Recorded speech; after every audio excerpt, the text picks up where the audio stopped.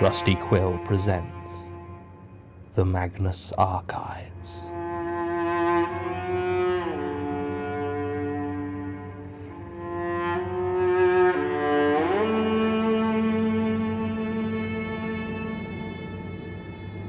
Episode 16, Arachnophobia.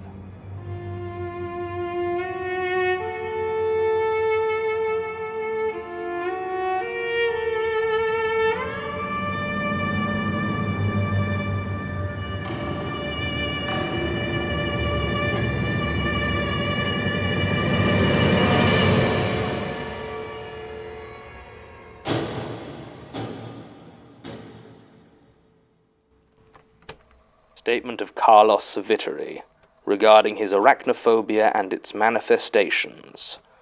Original statement given April 9th, 2015. Audio recording by Jonathan Sims, Head Archivist of the Magnus Institute, London. Statement begins. I hate spiders.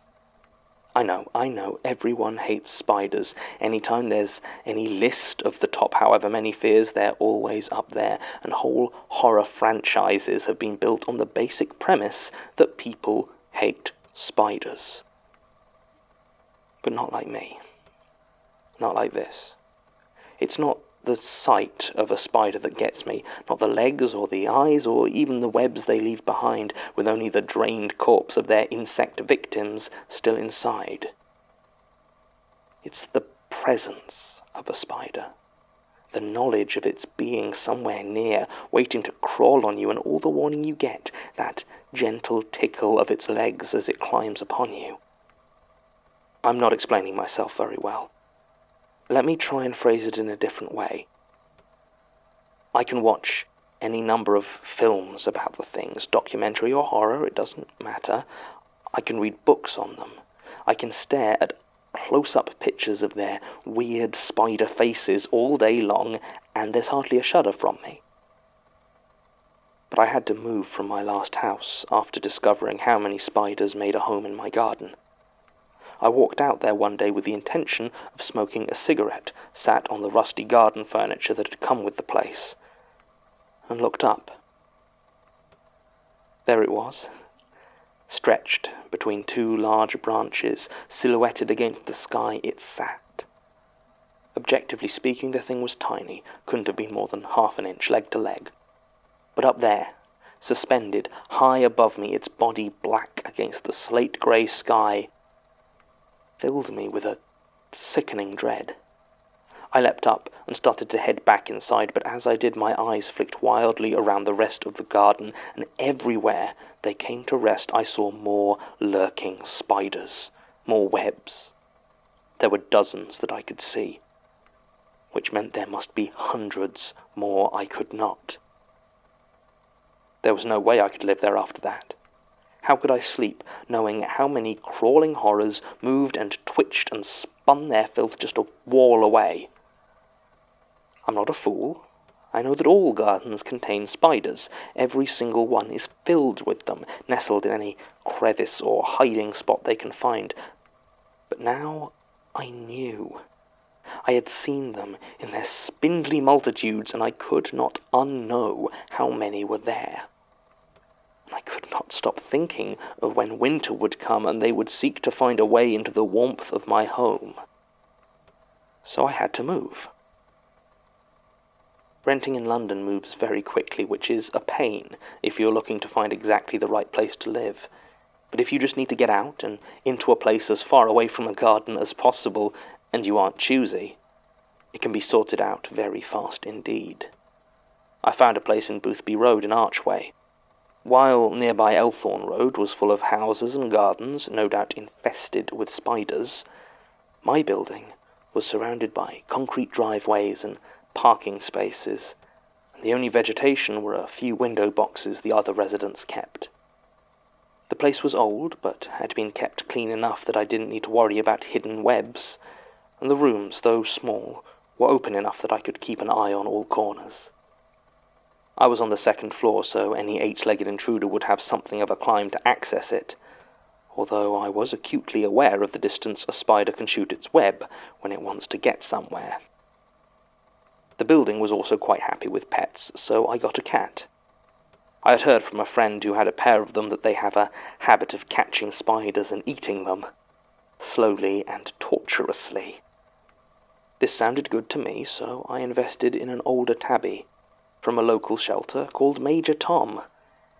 This is all a lot of superfluous information, I know, but you have to understand the lengths I went to, how little I would tolerate a spider to live in my presence, to fully grasp how unnatural it was, what happened to me, what is still happening to me.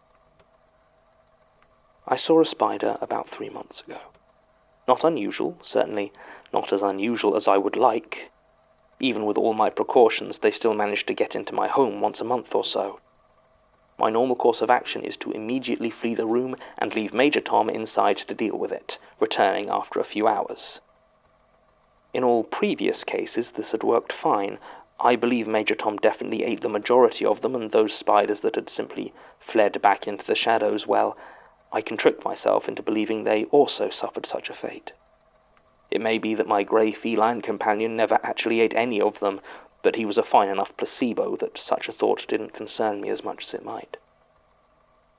I remember that month there had been a few of them. Our building had acquired something of an infestation of some sort of insect I didn't recognize, small, silvery worms, almost like maggots, but slightly longer, and I assumed that they provided a good meal for the 8-legged little monsters. This spider was different.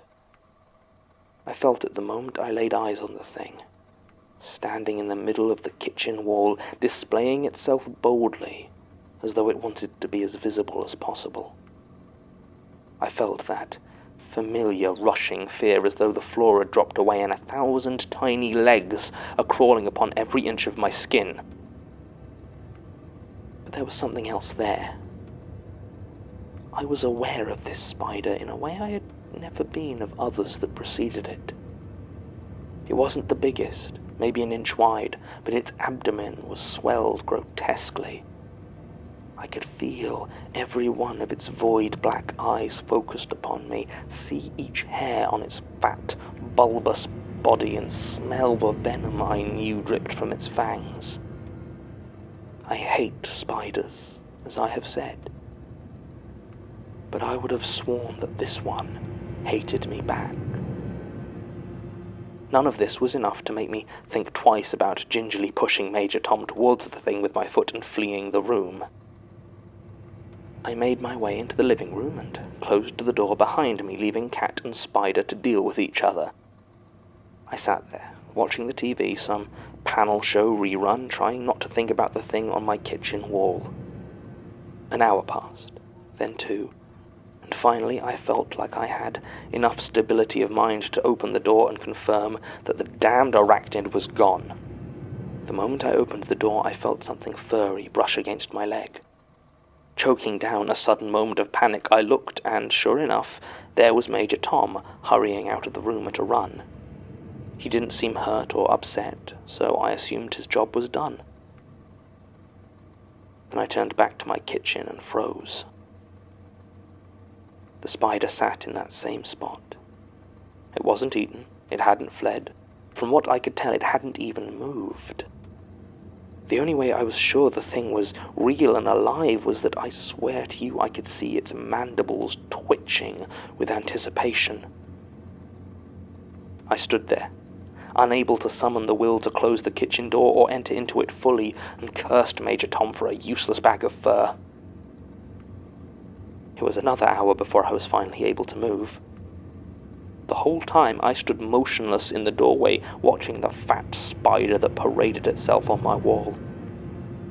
Still, it remained in place, and I couldn't help but feel that it was daring me to do something, to take action, to kill it. I began to move.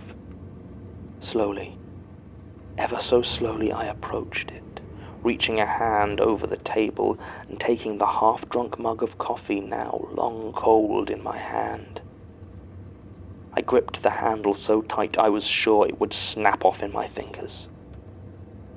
Finally, I stood before the spider, preparing myself to calmly crush it against the wall. Then it moved without warning, and I hurled the mug against the wall with all my might. It hit the spider dead on and exploded in a shower of coffee and china. I stood there for a minute, breathing hard, but all that remained was a large stain on the wall and mug shards littering the floor. I should have cleaned it up immediately, but I was so tired, as though killing the spider had taken every ounce of wakefulness that I had within me. I simply turned around and went to bed. My dreams that night were many-legged, but there's not much unusual in that. I spent the next morning cleaning up the detritus from my battle with the spider. I wished that I had gotten the coffee cleaned before it had dried, but by lunchtime the place was looking very much as it had before. As I swept up the smashed mug, I noticed that the largest shard, emblazoned with the design of a stylized blue owl, had a vivid smear on it. Brown, red, and green were crushed onto it where it had hit the spider. It disgusted me, but looking at it, I couldn't help but feel a small surge of triumph, and I smiled as I threw it into the garbage bag. Major Tom watched, impassive as always. The next few days passed without incident. Major Tom had never been much of an indoor cat, so I had installed a cat flap some time before to allow him to come and go as he pleased. After that first encounter, he seemed to spend more time outside, and I saw him less and less as the week progressed. I didn't think much of it. We'd had a particularly mild Christmas, so it made sense that he'd be enjoying the outside as much as possible before winter really set in. It was the Friday after my first encounter that it happened. I came in from work, tired after a difficult week. I used to work as a data analyst at an online betting company, and decided to order takeout and relax in front of some TV. I eased myself back into my armchair and reached for the remote. I was aware that Major Tom wasn't anywhere to be seen, which was odd, since he usually got fed shortly after I arrived home, and he was never one to miss a meal. Still, I didn't think of it, and turned on the television. I hadn't turned on the satellite box, so what showed at first was an empty blue screen. I reached to the other remote to turn it on, when I realized the blue screen wasn't empty. There, sat on it, black against the glowing background, was a spider. And not just any spider, but I swear to you, and here's where you march me out of your little institute as a time-wasting lunatic, but I swear that it was the same damn spider. It was the same size, the same shape, the same thick, pulsing abdomen, but more than that, I felt it. I felt it in that fear that hit me like I had been punched in the stomach, and I felt it in the way that that thing just sat there, unmoving, waiting for me to kill it again. I was stuck to my chair, just watching this spider as it stood there on the screen of my television. I called for Major Tom, but there was no response. God knows how long I sat staring at the spider on my television. I don't wear a watch, and I couldn't move my arm to check my phone. If I hadn't been sat down, I would have run already, but standing up was more movement than I could bring myself to make while it watched me. Finally, I got to my feet. It was less effort than I expected when I finally mustered the will to do it, although that's not really how it felt at the time. At that point, it felt almost involuntary, as though something were lifting me, hoisting me to my feet by unseen strings. I began to walk, but rather than fleeing the spider, I found I moved towards it, till I stopped there, so close I could have touched it, though my mind recoils at the thought. Before I realized exactly what I was doing, I lifted my leg and kicked the television, instantly crushing the bulbous spider beneath the heel of my shoe, and, now I think about it, narrowly avoiding a nasty electrocution. I had had no inkling I was capable of such a thing, but once again the spider was dead, and I had a slimy stain on my shoe. I threw the shattered remains of the television away, burned the shoe, and tried desperately to return to something approaching my normal life, but it was no good. The spider that I had killed had come back, of that I had no doubt, and a deep paranoia began to set in as I waited for it to return again. I saw Major Tom only once in the weeks that followed. He came in, sniffed at the bowl of food I had continued to put out for him in the vain hope of luring him back, and turned around and walked away. As he left, he gave me a look that I could have sworn was one of pity. I called in sick to my job, as I wasn't really sleeping, and so much of the time was spent checking nooks and corners for the spider that I was a nervous wreck. More than once I did find spiders, but they weren't the one that was after me, so I killed them without a second thought. My life descended into the mess that it still remains today. I was right, though. 2 weeks after I kicked it to death on my TV, there it was, over my bed, standing on the wall, over the spot where my head lay each night as I tried in vain to sleep. It was that damned spider, and I recognized it. My bedroom is better lit than the kitchen, and it wasn't silhouetted against a screen, so for the first time, I got a really good look at my tormentor. And I realized that I had seen it before the kitchen. I was not born with a fear of spiders. In fact, for the first 6 years of my life, I can only assume I existed in peaceful harmony with them. But that changed in the autumn of 1991. I didn't live in London then, but with my parents in Southampton, and we would visit my grandparents every Sunday out in the nearby New Forest. They lived on the edge of a suburb, and from the bottom of my grandmother's garden, you could see fields stretching away for a half a mile to the tree line. I used to spend a lot of time down there, and if you were lucky, sometimes there would be horses. That day, there were no horses, just an overcast sky and wind that threatened to blow off my blue woolen hat. I was wandering through the scattered trees by the fence I wasn't allowed to cross, and I noticed a fallen log. I had seen it before, of course, as there was little in that place that changed much between my weekly visits. But there was something different about it. In one of the hollows sat something that I did not recognize. It was pale brown and looked soft and lumpy, like a small sack. Knowing no better, I approached it and saw, perched on its top, a small spider. It watched me, warily, its fat abdomen twitching, but it did not move. In my childish ignorance, I thought it looked silly, and I reached over for it, but I tripped. My hand hit the spider, killing it instantly and plunging into the egg sac below, causing it to tear open and explode.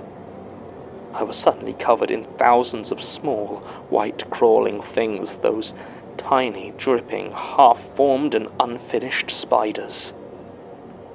They covered my hands, my face, my eyes. I can never forget that feeling. And since then, the presence of spiders has filled me with the deepest dread. And that was the spider that sat before me on my bedroom wall. Though I remember little of what the long-dead thing had looked like, I knew it was the same. Can you be haunted by the ghost of a spider that destroyed your childhood? It sounds absurd, it sounds laughable. But there it was. I didn't know why it was here. And I didn't know why I was reaching for it. My mind screamed to stop, and I let out a terrible cry, but my hand kept moving towards it inexorably, as though willed by something else. This ghost spider felt real enough when I crushed it beneath my palm, legs splayed and body bursting warmly against my skin. Once I had control of my limb once again, I spent the rest of the night washing my hand. I am moving out of that building. I officially gave Major Tom's paperwork to the family on the ground floor he decided to move in with, and will be leaving the moment I find somewhere, anywhere available for immediate rental. I can't risk seeing the thing again. I'm also seeing doctors trying to get a referral for psychiatric treatment or possibly some antipsychotic medication. But I felt I should probably give you a statement as well. I don't expect you to believe me, but if ghost spiders falls under anyone's remit, I suppose it's yours. Statement ends. I think the most important lines in this statement come at the very end. Antipsychotic medication and disbelief are, I think, exactly what Mr. Vittery needed to get through his problem with, ghost spiders. There simply aren't enough details given in this statement to actually investigate, short of Martin confirming that Mr. Vittery did indeed live at the addresses he provided. I would have asked him to follow up with Mr. Vittery himself, but he appears to have passed away shortly after giving his statement. He was found in his Boothby Road residence after neighbours complained of the smell, and had apparently been dead for over a week. Coroner's report lists asphyxiation as the cause of death, probably due to choking, though it doesn't say what he choked on. Simply lists foreign organic material blocking his throat. If I were of a more alarmist nature, I might think the appearance of Mr. Vittery's corpse lent some credibility to his tale. But as I told Martin earlier, he was there for over a week, so there is very likely a perfectly natural explanation for the fact that his body was completely encased in web. End recording.